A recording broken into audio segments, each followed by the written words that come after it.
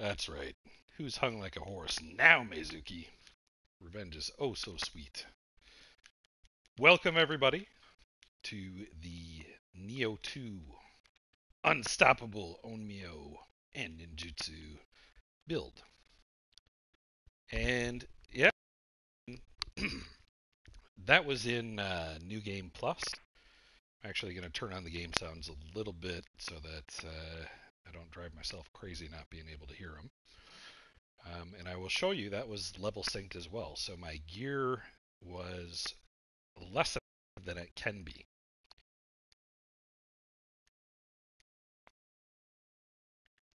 So here you go. We are on Dream of the Strong. And that is level synced.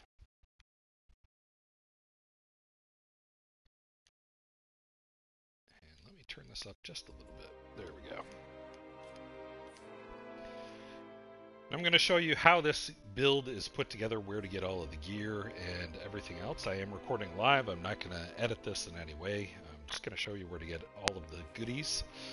For those of you who don't know, a refined man of the underworld here in Dawn region, which is the fourth region of the game. In New Game Plus is probably one of the best farming spots for Amrita to level up. So if you're looking to level up, that's a good place to do it. Now, onto the build. So, for the equipment, I am running the Kawanami Kusarigama, which is part of the Ruler of the Riverside Yokai set. And you can get that set by killing our good friend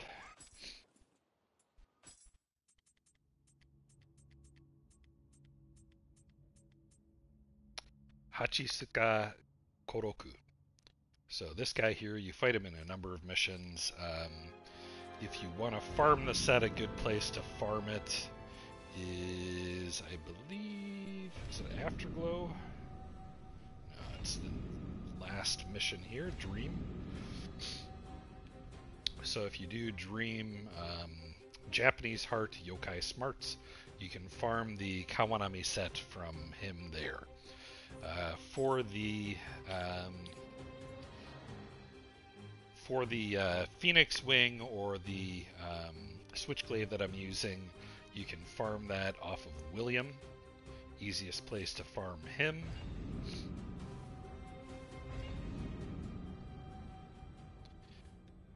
Is in the Blue-Eyed Samurai here. So you can just farm him until you get that. Use a farming set. For the Hino rifle, that is part of the Exemplary Eye for Elegance, or the Swallowtail set, however you want to call it. You can get that set along with the headpiece, so I'm using the Swallowtail helmet. You can farm that. I believe it is Area 3.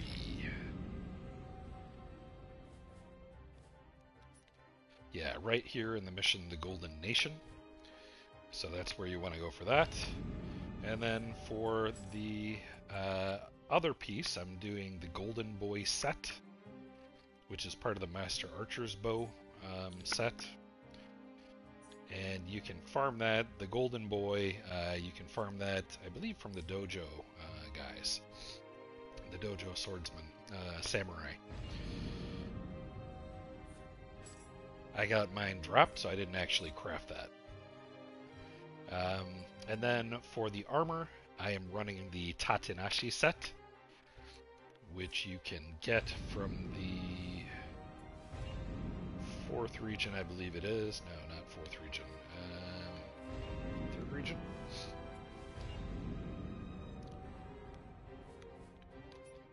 Yeah, over here, this submission, the Fallen Star. So you can get the smithing text from the boss in here. For the two accessories, you've got the Yasakani Magatama and the Shuten Doji's Gourd. And I'll go into the reasons for all of these here just in a minute. But I just want to show you where you can farm all of that. So Shuten Doji's Gourd you can get in Dream from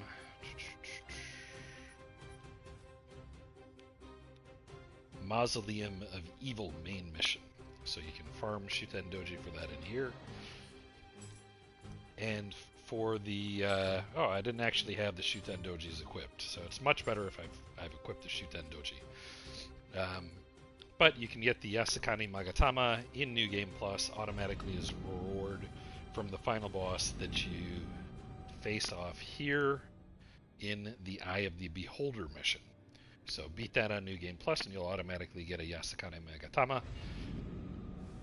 Or you can also, thanks to P-War for this tip, I believe it's in the 4th area, or 4th region in Abduction. You can farm it right in the beginning. There's a loot point that you can get. You have 2 chances, just like in Nioh 1, to get the Yasakani Magatama, and it is very near the shrine and very easy to get to. You just need to clear 3 enemies.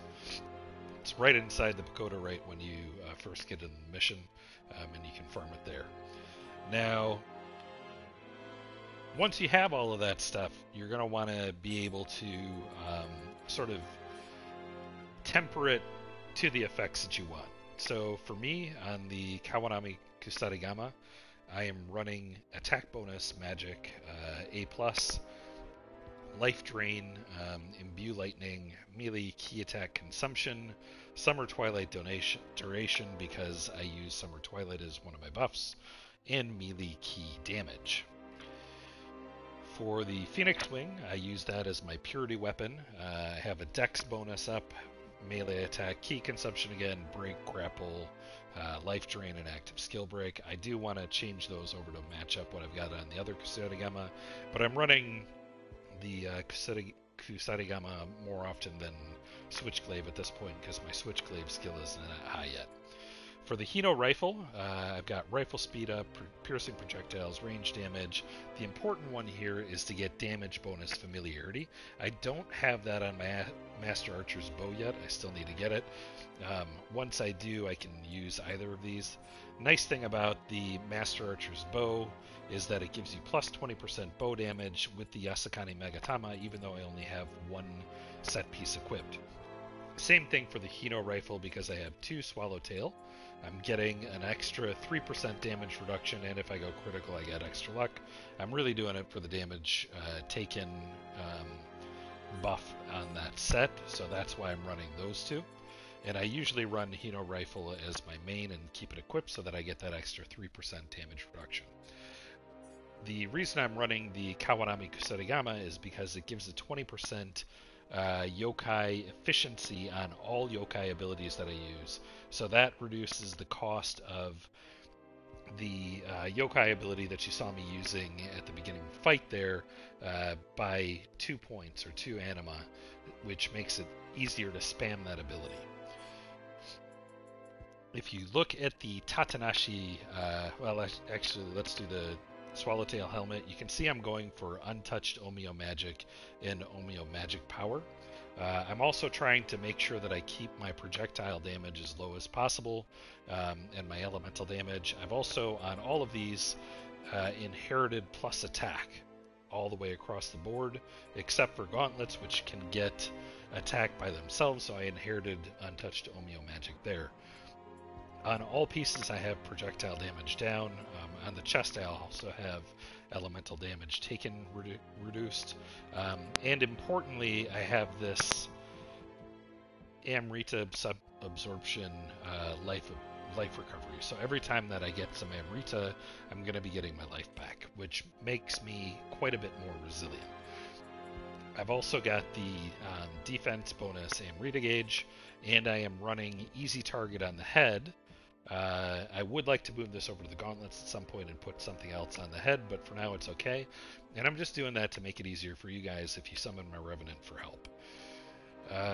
For the gloves, I still don't have Onmyo magic power, but I want to toss that in when I'm able to. That'll probably replace either defense or shuriken and kunai damage, but again, projectile damage down.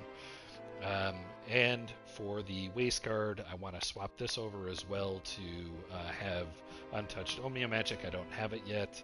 I do have key recovery bonus for getting Amrita gauge, so the key recovery rate goes up the higher and more Amrita I have stored. I also have the tenacity effect, so that elemental effects like poison or fire won't reduce me below 0 and kill me if I run out of health, so that's kind of nice. And I get winded recovery, so when you run out of key, you have your you get in a winded status while you recover more quickly with that effect. And with the Tatanashi Greaves, I also have faster winded recovery, lower dodge key consumption, running speed and defense, and just some of those I'm going to swap out when I get untouched Onmyo inheritable on those pieces. So I do have an orange Onmyo inheritable, and let me talk to you about inheriting those in the blacksmith. So if you go to the blacksmith, the way that I got all of those special effects is you have this soul matching function here. And when you're soul matching, so I'll do one where I don't have the effects. So if you're soul matching, you can see I have 2 empty special effects here, right? If I choose a piece of equipment that has this, I'll see if I can find one that is already done. There you go. So, I already have melee key damage on that one. Let me find a different weapon that I can use as an example.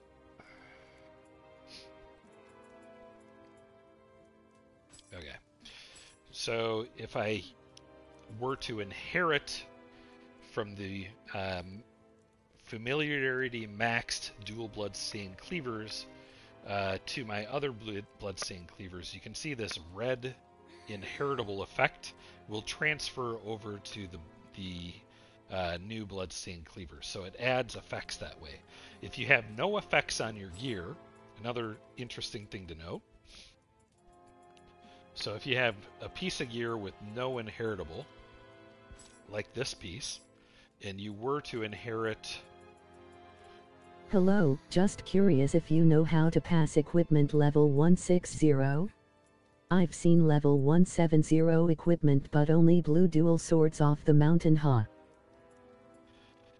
So if you were, I'll answer that question here in a bit. So one of the viewers just asked if I know how to pass equipment level 160. You need to get a level 170 soul core, and then you inherit that onto a corrupted weapon, and then you use the corrupted weapon to soul fuse or soul match with whatever weapon you want to get up to 170.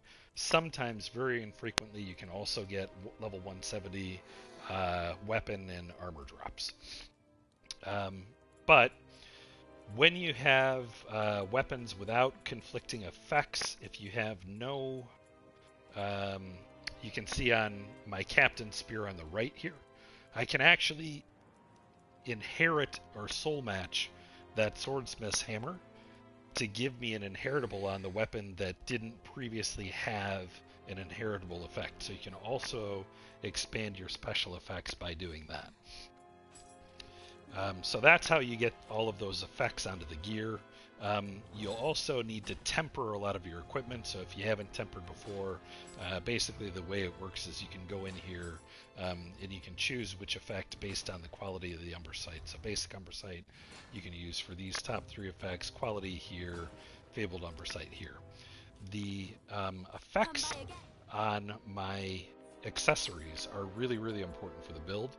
So you can see I've got the Yasakane Megatama giving me access to the full Tatanashi set, which reduces my projectile damage taken, my damage taken, gives me a damage bonus based on my equipment weight, further reduces damage taken and elemental damage taken by a good bit.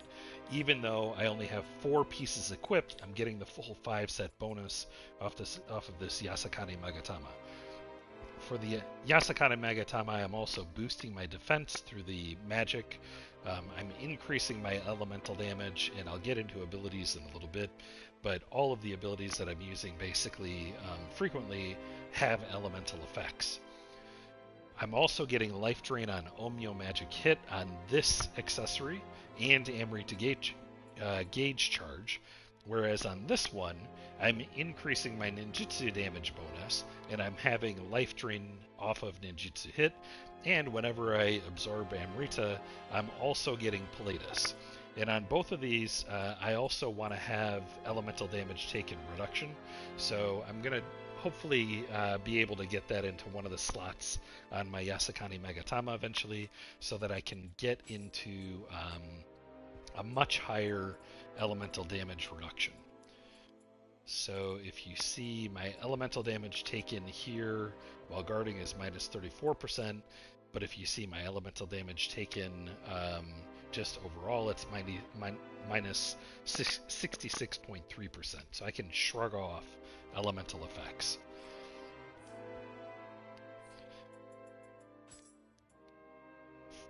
And that's basically the way you do it. So whether I'm using Onmyo Magic or I'm using Ninjutsu, I'm going to be getting health back from both of those. And I'm getting increased damage off of my Ninjutsu. Eventually when the expansions come out, we'll be able to get the special effects for those last two spots. And when that happens, I'll be able to boost my damage even more. But for now, this is pretty good.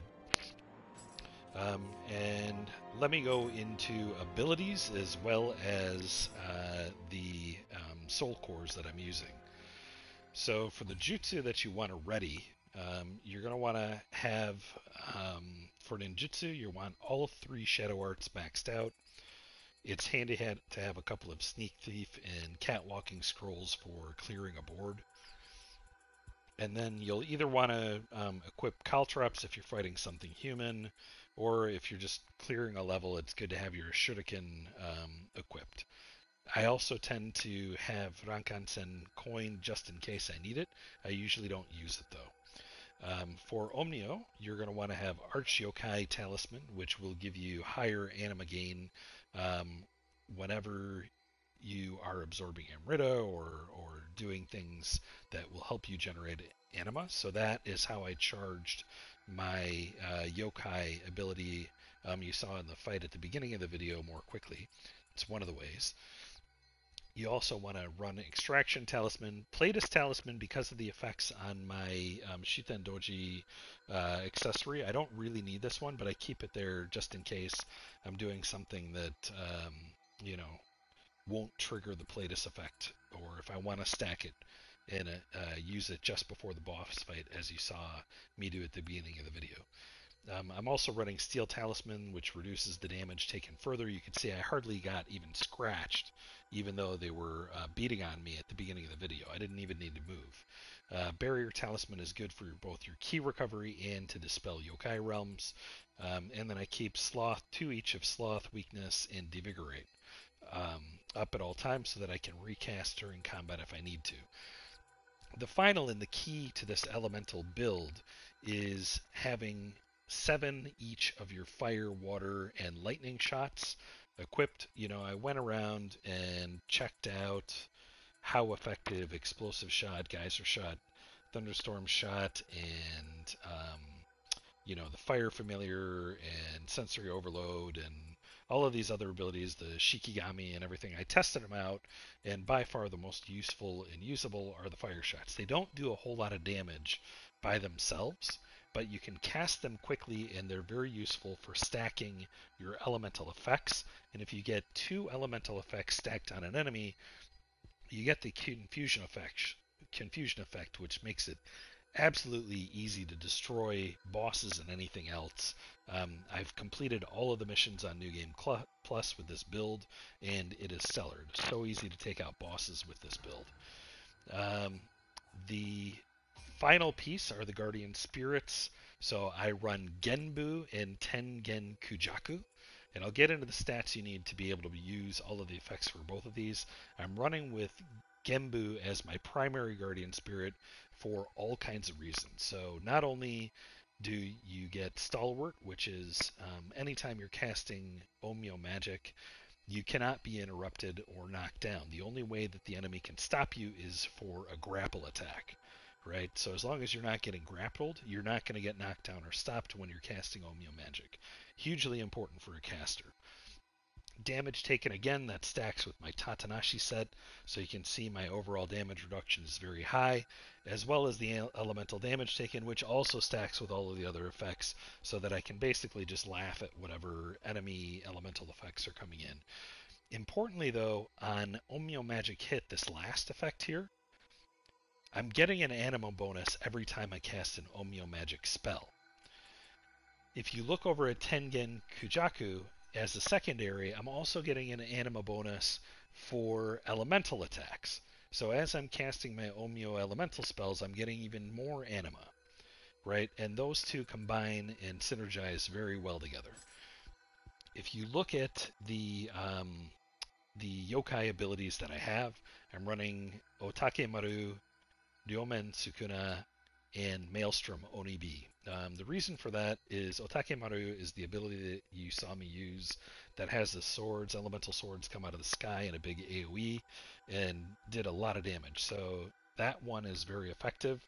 Ideally on each of these, what I would like to have is minus attunement cost and what's called yokai ability damage all. So not this one, but if you have one that says all, then so like this one says efficient yokai abilities all, that will affect all yokai abilities, whereas this yokai ability damage only affects Otake Maru. But I haven't been able to get lucky enough yet to do yokai ability damage all and this -1 attunement cost for all of these three yet. So I'm just using the ones that I have. These ones still work fine. Ideally, you want to have that so that you can do more damage. The Otake Maru Soul Core, in addition to the ability, it also gives you more anima. Plus, when you confuse an enemy, you get more anima on top of it. So you're able to just spam this ability very, very quickly using your elemental magic. For Ryomen Sukuna, again, you're getting an enemy confused anima bonus. You're getting an anima bonus for Onmyo Magic Hit, and I'll show you a tip on that really quickly. So in your stats, because I've got all of those anima bonus on Onmyo Magic Hit, you can see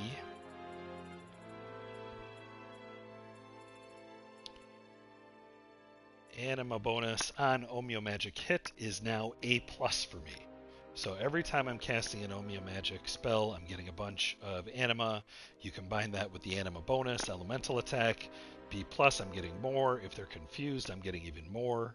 So you can see how you can quickly, stack your anima so that you can cast your yokai abilities.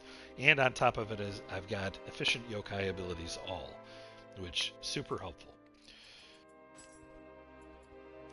Going back to the Guardians and the yokai abilities, the reason why I have Maelstrom Oni B is because this will let me, if I use it, and it only costs 4 points to use, that gives me a water elemental buff.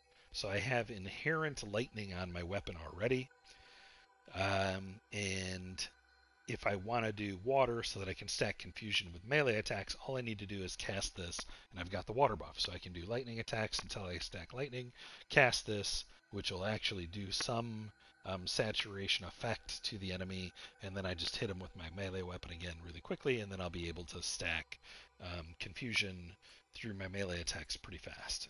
And you can also use samurai abilities to do a similar thing, but this is just kind of handy to be able to choose an elemental effect that you can stack on your normal weapons, which with Kusarigama tend to stack very, very quickly because you have a rapid hit ability.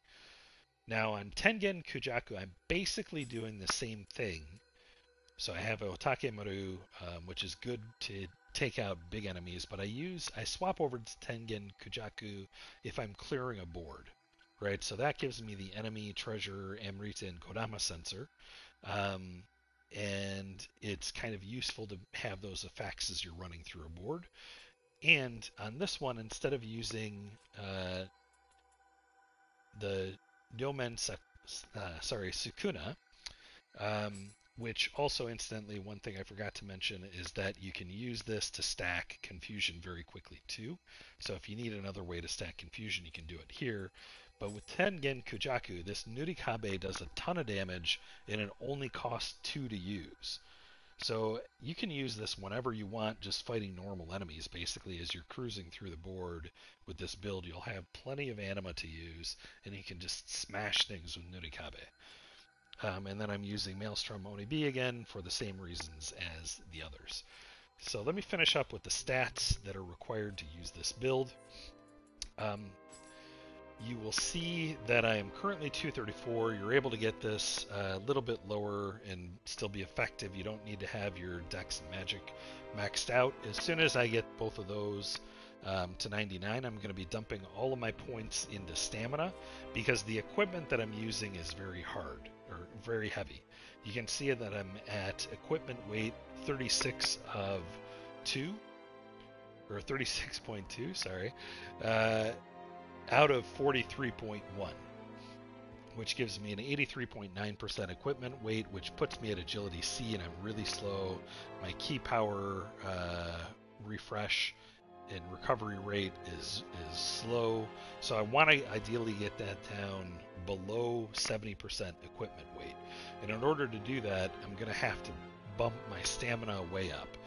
But I wanted to show you guys at this point because you need heart of 27 combined with strength of 8 and stamina of 27, and then these stats pretty high in order to use all of the guardian abilities that you want to have access to. So in order to use both of these, you need those stats, right?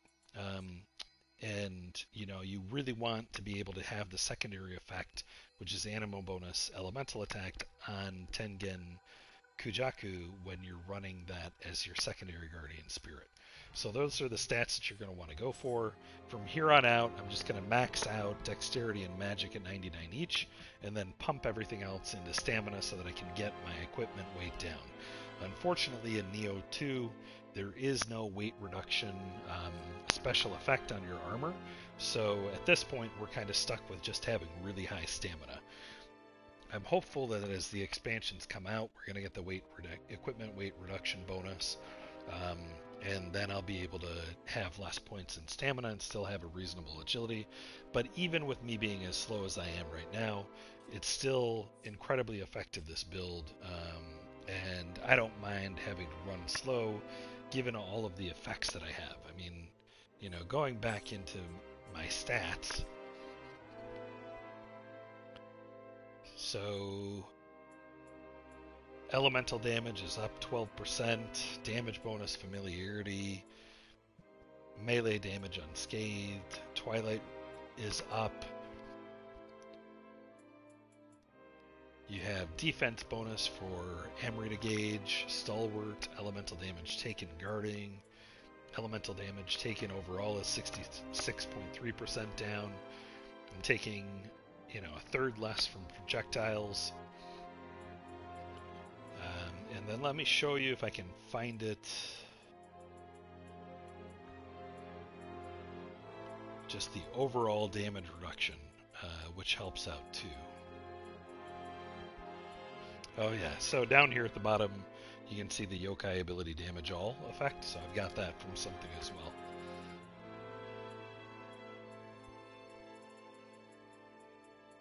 Trying to find the damage taken. There you go. So I also have a 14% damage taken reduction overall. So you can see, I mean, I can stand there and let Meizuki or Gozuki beat on me and just cast spells, and they won't do anything. Even grab attacks, if you're running all of your buffs at the beginning of the fight, and particularly steel, then you're not going to be, I mean, they tickle you even with grab attacks. So it's a highly resilient build. You're regenerating your health a lot, and that reminds me also in the Hidden Tea House, you want to see a plan.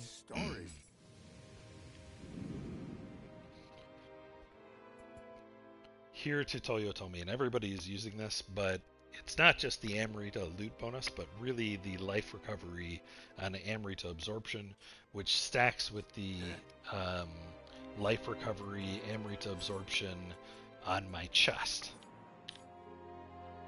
So those two stack, and I'm getting about 56 a tick back every time I get hit. Plus, whenever I'm attacking something with melee attacks, I'm also draining life. So whether I'm casting spells or attacking with melee, I'm getting my life back. So you can see this is an incredibly resilient build, very survivable. You can't get knocked down or interrupted as long as you're casting Onmyo, and you can just devastate bosses. So that is it for the build. I hope you guys enjoy and find this useful and gives you some ideas to think about for your own builds. Look forward to seeing what you all come up with. There are a lot of good build guides out there and blacksmithing guides. If you have any questions or comments, feel free to leave them below. And I will see you back for more Nioh 2 in the near future. Thanks for watching.